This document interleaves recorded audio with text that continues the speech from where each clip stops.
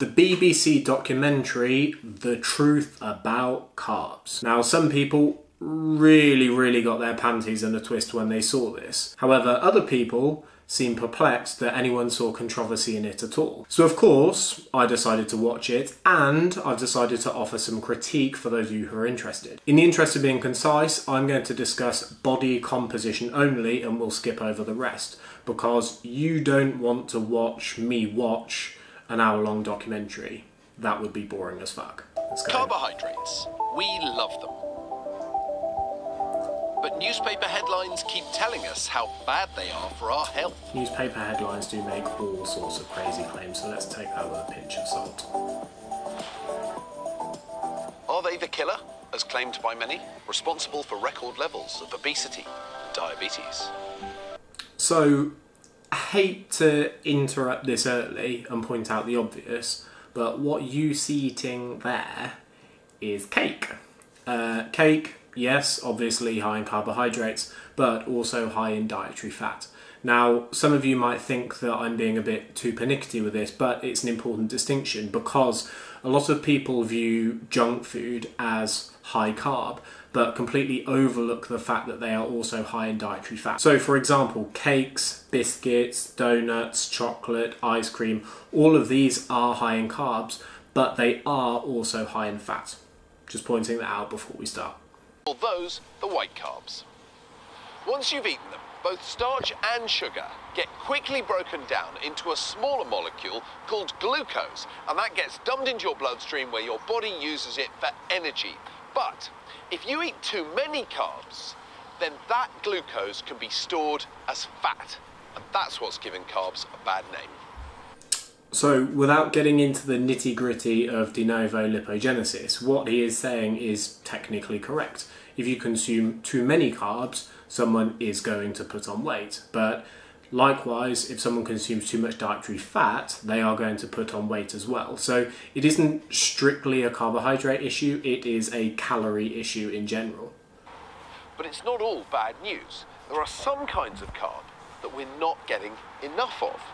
Fruits and vegetables like these all contain fibre, and fibre is a kind of carbohydrate. It releases energy very slowly, it's very good for our guts, and so stuff like this doesn't tend to make us fat. Now we can call the fibre green carbs, but remember, everything in this basket is carbs. Green veg not making us fat is due very largely to the fact that the calorie content of it tends to be minimal.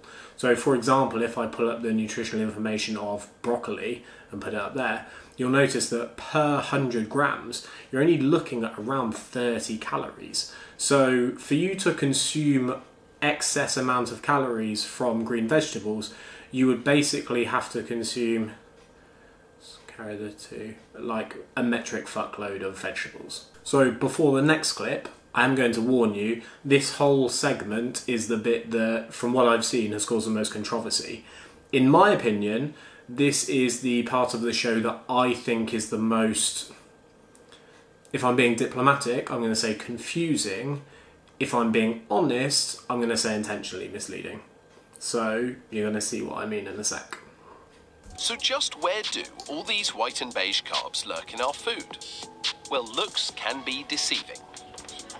Dietitian Alison Barnes wants to show a group of office workers just how much energy in the form of sugar these carbs release into their bloodstream. Okay, so I've lined up a selection of foods. We've got a bagel and a chocolate muffin. Okay, so I would say that is more sugar than this one. Maybe 2 cubes of that one. We're calling this blood sugar bingo. Can our volunteers guess the equivalent cubes of sugar in each of these foods? Now, this is the important bit because they are discussing sugar equivalent, i.e. how much sugar are these foods broken down into once in the body. Now, this obviously isn't the same thing as how much sugar is in these foods. So, for example, let's say you have a very sugary food, but you have a starchy food with no sugar in it. Assuming the same carbohydrate content, they would put the same number of sugar cubes next to each food. But breaking sources of carbohydrate down into number of sugar cubes is, it's like looking at all the properties of that food through a straw and basically overlooking every other factor other than carbohydrate content. What do you think? Yeah, let's 5 to make let's it. go 5. So obviously, So the we've chocolate gone for muffin does have the more sugar muffin as than the a slightly bagel. higher one. I'm just going to add to that. What? Well, this is good in that it tends to promote caloric awareness. Okay. So 10 sugar cubes in that muffin. This one, so you've gone for 2, so it's more starchy, less sugary. Yeah, Yes, that's Okay. what we're guessing. Yeah. But So let's because just they're add doing this how one. much sugar it converts to in the body, Wow. what you're maybe about to not. see is them Same as looking the like a muffin. bagel I'm as gonna add well as one a more. muffin. More sugar. So there's 11 sugar cubes equivalent in this bagel. I'm shocked, I won't lie, I'm shocked. Really.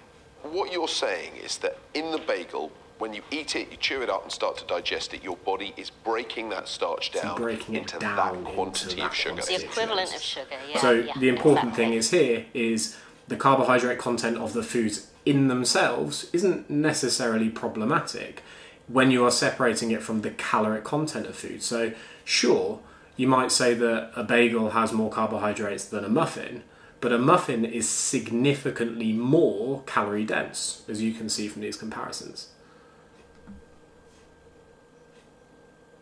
This is a portion Sugar of white rice, equivalent. and then you've got a nice bowl of strawberries. The rice. Yes, let's go Strawberries, for 5. primarily sugar, never but put actually sugar very, with very low rice. quantities. Kind of a Strawberries. decent dieting fruit, if you will. Put half of that bowl.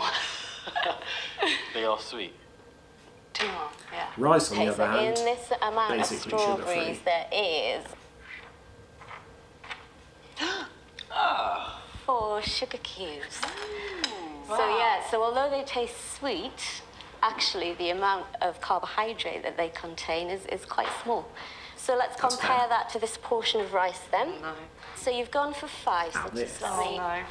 What I'm going to do, I'm just going to do this. Not even rice again. Oh, word. I'm Oh my not God. eating rice Really? again. It's grains of sugar that we're eating. Okay, I'm not eating rice no more. So in case you didn't hear it, one of the people they're demonstrating to has said they are not going to eat rice again.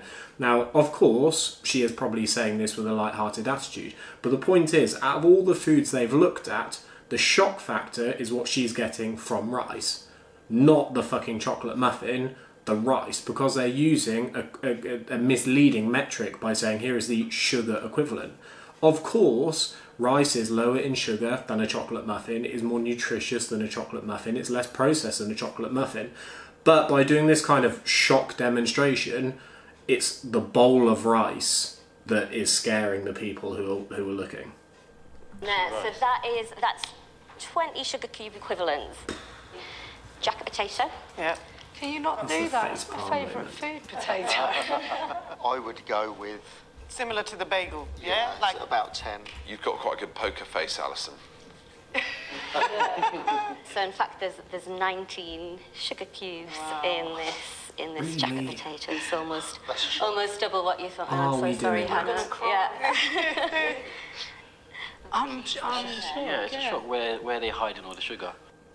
So what we're doing is making people paranoid about potatoes. Out of all the foods, even the foods they've got on that table, chocolate muffin, bagel, the potato is the one that has the most shock factor for the people that are looking, because the metric they're using is bullshit. So potatoes in the satiety index have the highest rated satiety index out of every food they looked at, which means that when you have boiled plain potatoes, they are more filling calorie for calorie than any of the other foods that they examined. So potatoes on their own aren't something that people tend to overeat. If you think about it, people consume chips, crisps, things like that, where there's salt and extra fat. Plain potatoes, either people have a jacket potato with a filling, or they will use butter and oil in seasoning, but actual plain potatoes, just the carbohydrate content of potatoes, is not problematic. Yet in this demonstration, the people who are watching are freaked out by the sugar equivalent content of potatoes and rice. Really? Out of all the foods they could put on that table, they're going with potatoes and rice as the ones to deliver that shock value.